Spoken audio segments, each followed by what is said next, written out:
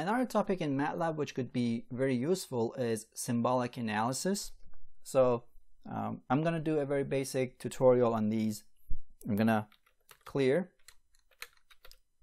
close all, and CLC, and start with the term sims to create symbols. And let's just create one symbol x and say y is equal to sine of x.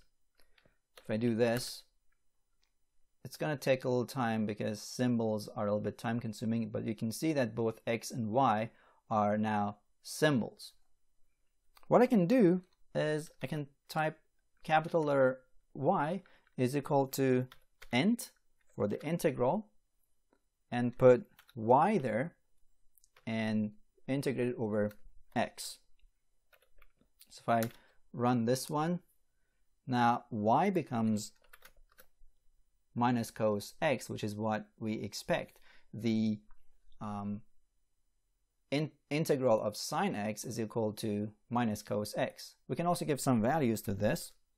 Let's say from 0 to pi and run it.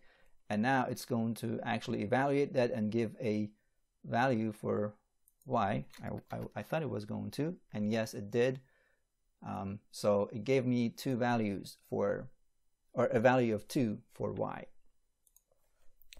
Another thing I can do is say x is equal to pi over 2, and now y is equal to eval or evaluate y. So if I run this, you see that ye, which is y value I defined it in here, now has a number.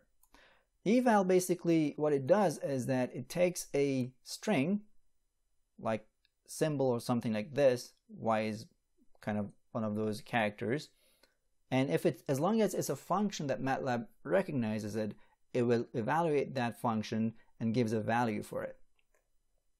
So if I change this to 4 or pi over 4 and evaluate that, I'm expecting to see 0.707 or something, basically the sine of pi over 4, and that is what I saw. And these are basic functionalities of symbolic analysis in Matlab. It could go way beyond this.